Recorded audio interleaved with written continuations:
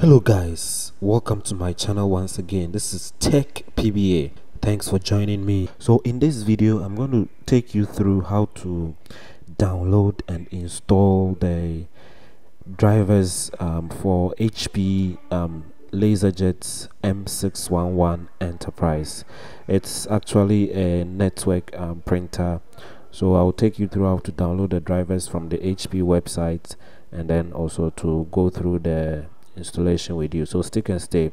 So first things first, we'll open a browser. I'm going to use the Google Chrome, and then I'll search for the printed names driver, which is HP Laserjet Enterprise M611 series software and driver. So it's always good to download from the manufacturer's website. So I'll click the HP link, and then over here on the website you can see that I'll close that.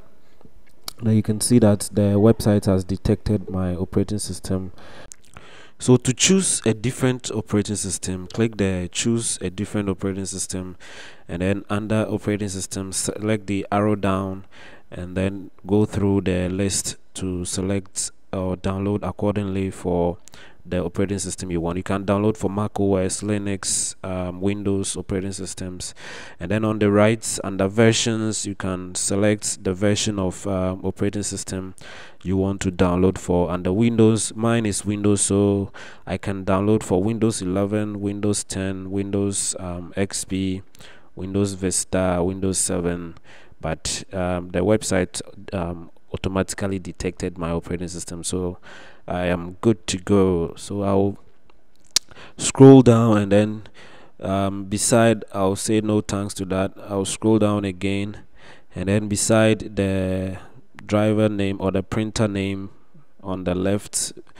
you can see the version, the file size, and then the release dates of that particular software or driver. I'll click the download button, and then the download should begin at the top right hand side of the browser. You can see that it's downloading. At this stage it will depend on your internet speed to download the software or the drivers.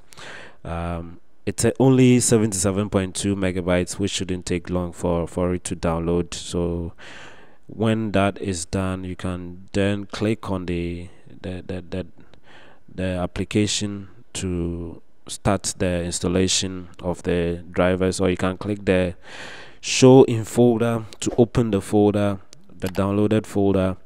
Double click the setup file, then it will go through the extraction phase where the application or the drivers will be extracted onto your PC, and then the installation will begin. Accept the UAC prompts, and then the next window you will see is this window. You just need to click the continue button, and then on the next window you want to accept the license agreement by selecting the checkbox and then clicking accept.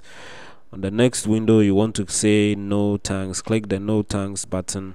Again, click the no thanks button to continue, and then at this stage the basic device software and drivers will be installed on the PC before the other installations continue. So just be patient with it, wait for it to finish, and then you can then proceed. So guys, I need to mention that you need administrative rights to install any application at all, including printer drivers on your Windows 10 PC. So make sure to be to have those privileges before you do these tasks. So you can install the printer over a network, a wired network, or you can install using a USB, that is by connecting your PC to the printer via USB cable, or you can select the third option, which is connect later, but I'll select the first option, which is wired network, because my computer or the printer is on a wired network. So what the next thing would be that the application or the software will search for the printer over the network. If your printer is connected over the network, it will search for it, look for it, and then find it over the network. In my case, it found it, and then that is the printer name, the IP address, and then the MAC address. If the printer doesn't show up, you can select my device is not listed and then click next. Once you click next, you'll be prompted with this option or with this information. If it is not enabled, you'll be prompted to enable it, which is device sharing. You need it on your PC. You need it enabled for your PC to be able to print to a network printer. So enable it by clicking the yes, and then that should continue with the installation. So you can see that the network device installation phase has kicked in, and then it is installing the device on your PC over the network, your local area network. And then when that is done, you will then proceed to the next stage of the installation.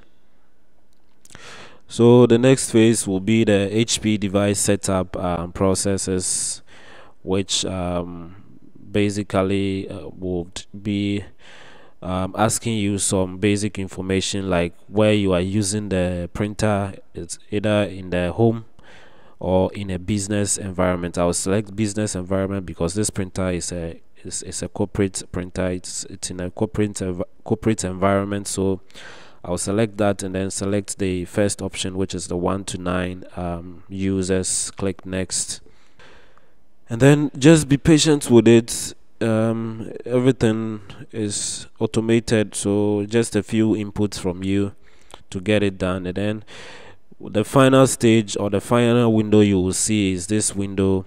You have some 2 checkboxes there to set as a default printer or to print and then also to print a test page when you click the finish button.